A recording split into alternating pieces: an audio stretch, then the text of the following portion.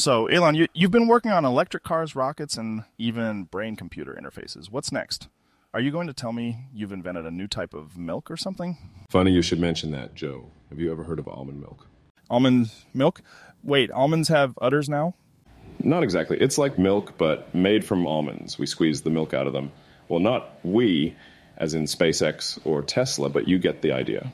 Hold on a second. You're telling me people are out there milking almonds? How tiny are the stools they sit on?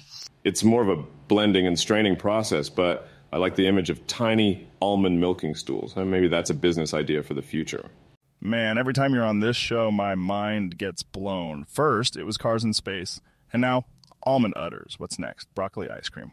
Don't give me ideas, Joe. I might just launch a broccoli into space and call it the first interstellar vegetable. Only if it's milked first.